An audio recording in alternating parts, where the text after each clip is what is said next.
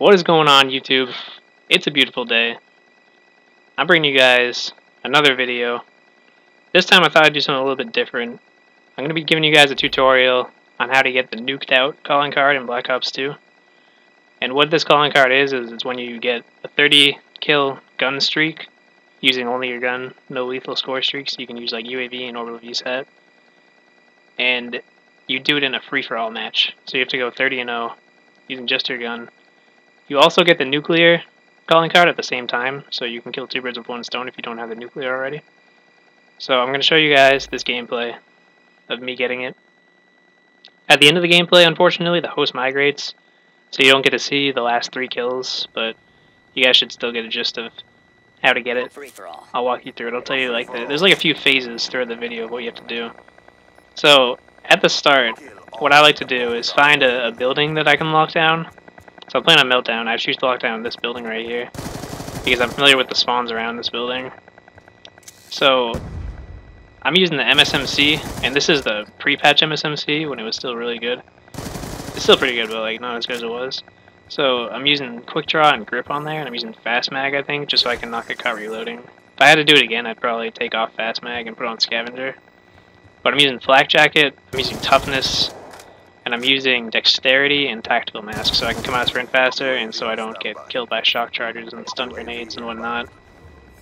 So what I'm trying to do here is lock down this building and get UAVs and get VSATs, get a good streak going. I got my first UAV. I'm just sort of chilling. By the way, I have Hellstorm missile on. I'm not sure why, but I don't use it. You can't use it because then it won't count. I think you might be able to use it just so you can see where people are, but you can't kill anybody with it, because then it'll null the calling card. But I'm using the UAV. I'm trying to come up behind people as much as possible, you know? Like, you can gunfight people if you're confident you'll win, but it's always better to engage them from behind or catch them off guard. You want to avoid, like, a straight-up gunfight as much as possible. Right here, I get my first VSAT. So at this point, it's pretty easy.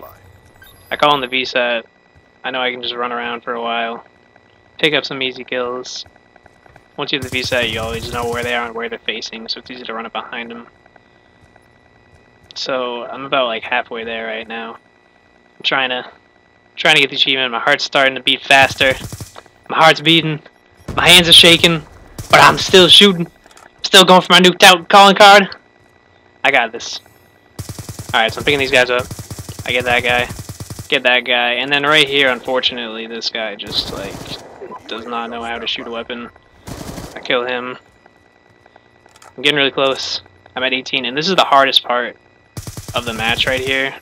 As you'll see, like, my VSAT runs out right now, so when your first VSAT runs out, this is the hardest part. So this is, like, you engage the most boring phase, which is the camping phase. Just trying to camp and not die. I don't want to lose the title. I don't want to have all my hard work go to waste. I tried getting it a few times before, and I'd always died around like the 18 to 20 kill mark. It was never fun. So I'm trying to camp, stay up, get kills, play it slow, be patient. You don't want to get impatient, you don't want to run out there, because then somebody's going to shoot you in the back, or like someone's going to throw a C4 at you, you know. You're going to get quick scope, something like that. Something always happens.